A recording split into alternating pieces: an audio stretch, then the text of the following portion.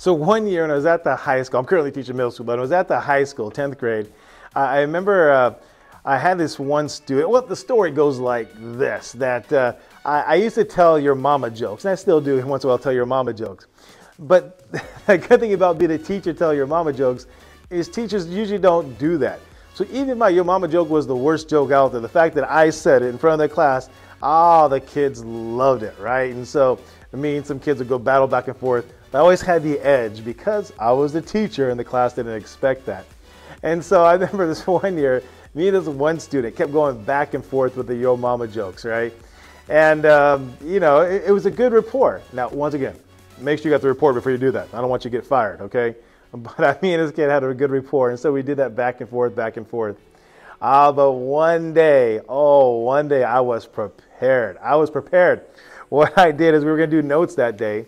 And usually when students come to my class, I have a warm-up or bell work for them to work on. And so I had a picture up. I'm not sure what it was, a hippo or elephant or something. And the class walks in, they see that picture in the elephant and everything else. They sit down, and then here comes the student. The bell rings, and I tell the class, and I actually looked at that student, and I said, I don't remember his name exactly, but I said, hey, Jaden, can you do me a favor? Can you tell your mom to stop sending you pictures of herself? And the whole class just laughed. Oh, it was a great moment. The best yo mama joke I ever had, right? Perfect timing, perfect everything. It was great. And so, once again, make sure you got the rapport with the student. I don't want you to get fired for harassment, right?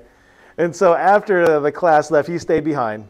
And Jaden, we'll call him Jaden, comes up to me and he goes, hey, Mr. B, can we talk? I call, what's up, Jaden? What's up, man? That was a good one, wasn't it? He goes, yeah, that was pretty fun. That was really good. I say, what's up? He goes, hey, can we stop doing the yo mama jokes for a little bit? I go, well, what's wrong? You can't handle it? You can't take the pressure, huh? He goes, no, it's great. I love it and everything else. It just, hey, my mom died last year. And it's kind of hard. And I remember I felt like crap. Oh my gosh, I'm like, Jay, I am so, if I wish I would know, I'm so sorry. Oh God, I'm so sorry, Jay, please forgive me. He goes, no, it's cool, you didn't know.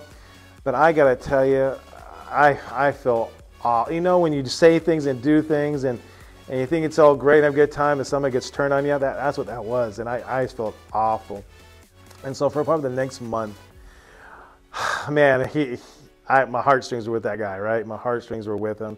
And he's a good guy, no causing no trouble, nothing else, but I just felt so bad for him, and I feel awful for what I did to him. And so about a month goes by, and we're having parent-teacher conference, and here comes in Jaden with a lady, and I say, hey, Jaden, good to see you, man, good to see you. And then I go, and hi, I'm Mr. Vigil, and she says, hi, I'm Jaden's mom. And I look at Jaden and go, what's this? And he looked at me, he goes, I gotcha.